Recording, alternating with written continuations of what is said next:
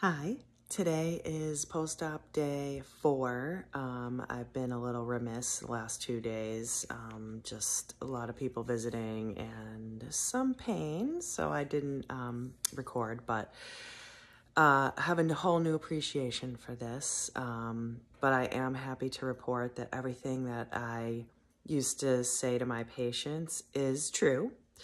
Number one, take your pain medication as scheduled. Don't try to cut back or whatever.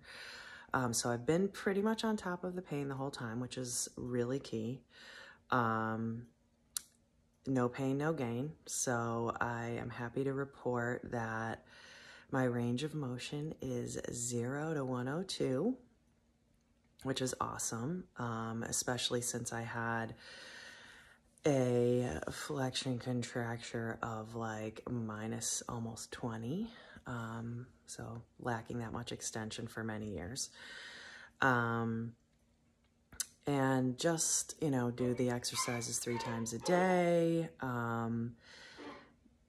The day after my first therapy visit at home was the worst. I could barely do any of my exercises after having done them with no issue on the first day. So that was a little depressing, but very common. But today I rebounded and was able to do most things without assist.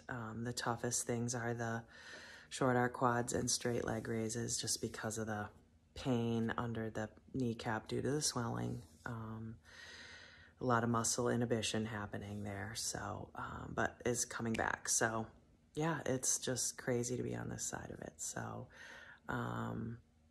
we'll post again when I think of some other gems to share, but it is definitely crazy to be the patient. Anyway, all right, bye.